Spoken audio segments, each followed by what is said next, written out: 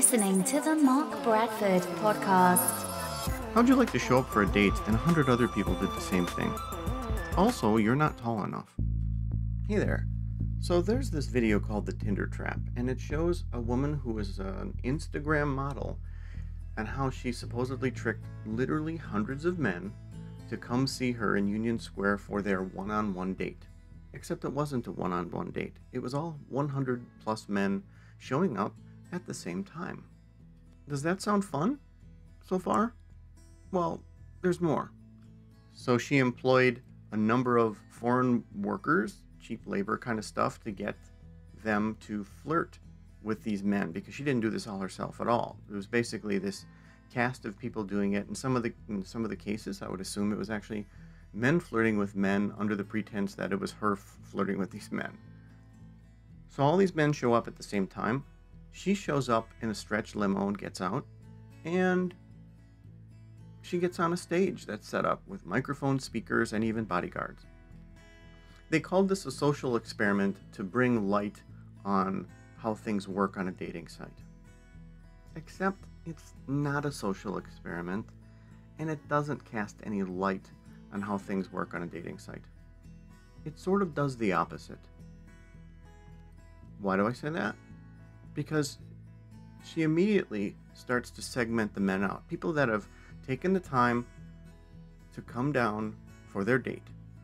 She sections off a huge amount of men, tells them to go home because they're not tall enough. She then goes through a bunch of other men and tells them why they're not good enough.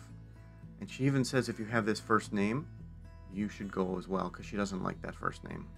Now, whether she really likes or dislikes that first name is up for discussion, but she still does it, and somebody with the first name who showed up now has to go home.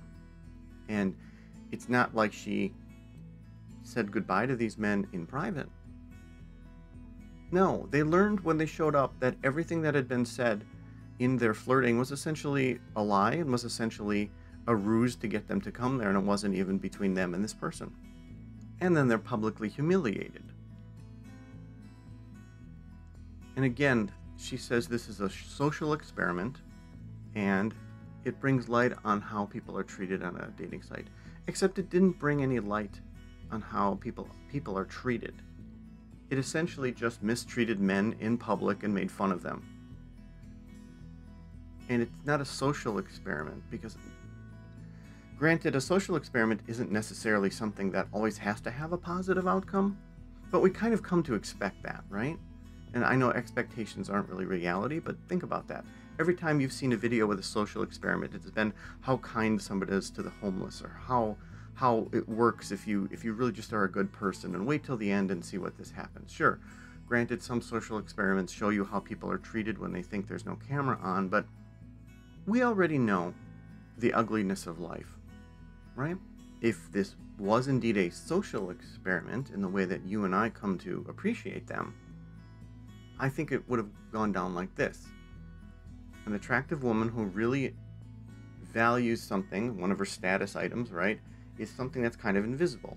Things like intelligence, perception, how good of a parent somebody is, how someone has integrity and does the right thing, how someone was, such a fantastic person to their family, to their mom who was sick or something like that. Things that we really always think about and all these pretty posters talk about.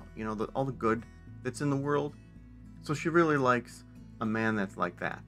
And then a bunch of these supposedly arrogant guys show up and are tricked into showing up, and she picks this normal looking everyman, and everybody claps, and we go, look, the non-douchebag won, yay, just like in the movies, right? Well, it still wouldn't be a social experiment and a great video, because we're still humiliating these guys who didn't ask to be humiliated.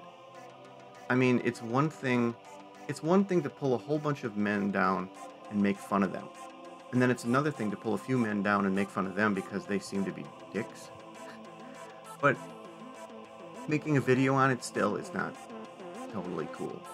I don't know. Maybe you'd like seeing that. Maybe you don't. Maybe you watch these gold digger videos, which in the Status Game 2, there's a chapter called Gold Diggers, Sugar Daddies, Cougars, Oh My, and it actually explains that a bit more. So why don't I think it brought any light to a subject when I'm actually talking about it right now, right? I mean, isn't that what it was supposed to do? Well, not exactly. bringing light to something is raising awareness of it.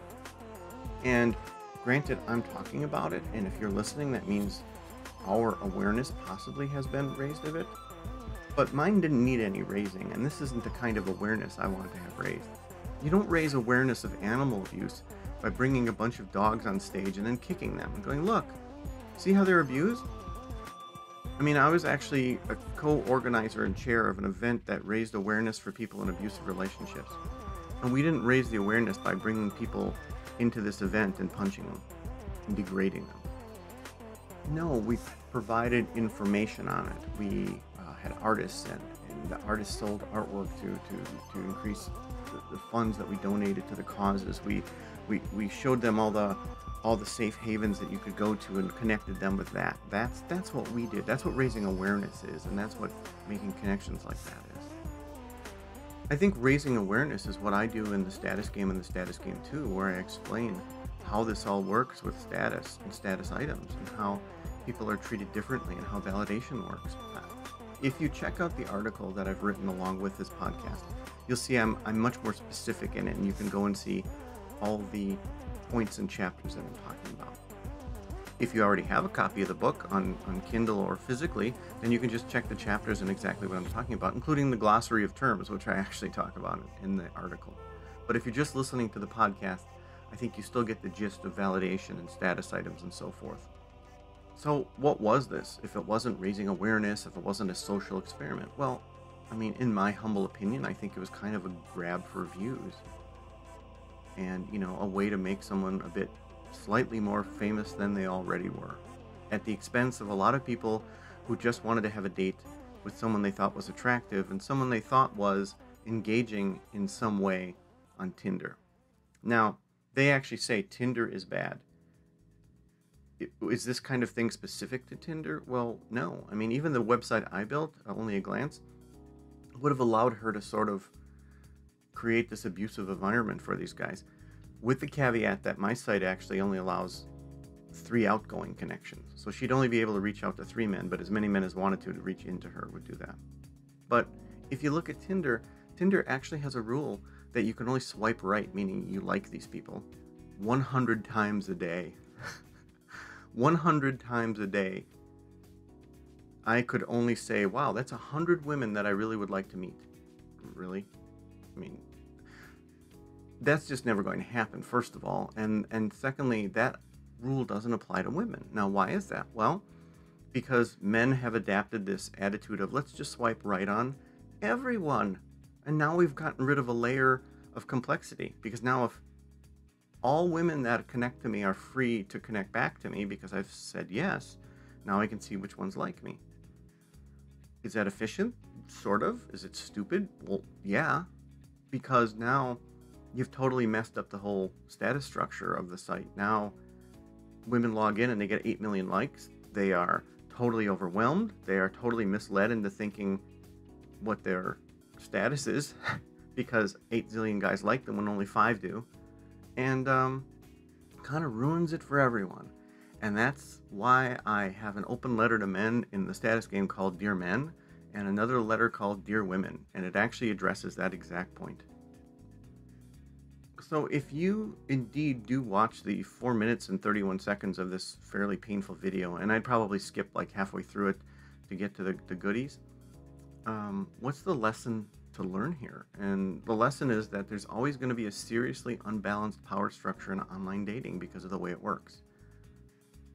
Men are by design initiators, and when you put them in a system that limits their behavior, they find ways to adapt. They find ways around it, and the ways that they find around it kind of screw things up. And yes, there are playas out there, and in fact, I have a chapter on that in the status game too.